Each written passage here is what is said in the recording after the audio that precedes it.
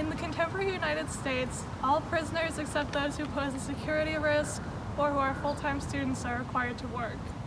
What that looks like is farms, factories, call centers, and work on the maintenance of the prison itself, obviously.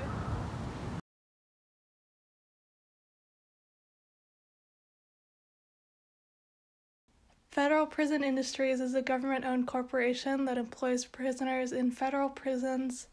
That was 17,000 employees in 2018, but most of the prisoners in the U.S. are not federal prisoners. Here's a little chart from the Prison Policy Institute.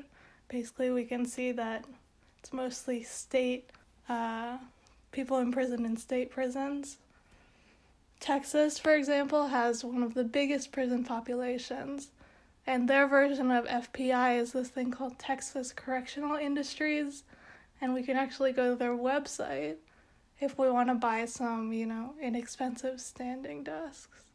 Okay, here's a little simulation I put together. The prisoners are going to be represented by these salt and pepper packets.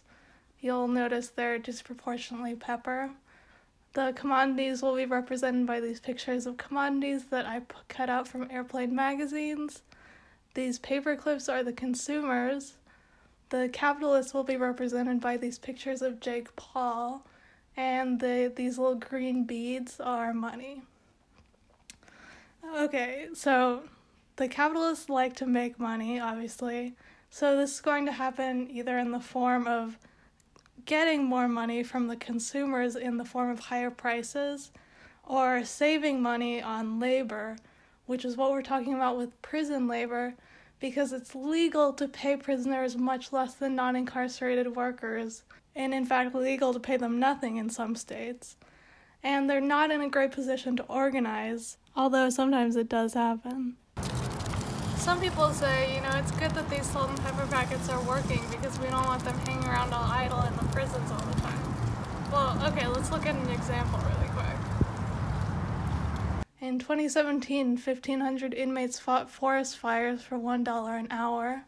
These firefighters have said that they appreciated the opportunity to get outside and away from potentially dangerous situations inside, but a literal forest fire being preferable to being in prison doesn't reflect well on our carceral system. The other common argument is the job training argument, that prison work teaches inmates skills that will help them get hired after they get out. First, if we take the firefighter example, it's really hard to get a firefighting job if you've got a criminal record. Secondly, most jobs that prisoners work aren't desirable or even available to non-incarcerated American citizens. Farm jobs are predominantly worked by undocumented immigrants for illegally low wages. Call center and manufacturing jobs tend to be outsourced to countries with less strict labor laws. The skills that inmates are building generally won't be needed for the kinds of jobs that actually exist in the U.S., or those that are hard to get jobs in if you have a criminal record. In conclusion, the only real utility of prison labor is to enrich capitalists through the labor of people who have even less choice in the matter than the rest of us. Abolish prisons, abolish capitalism. Thank you.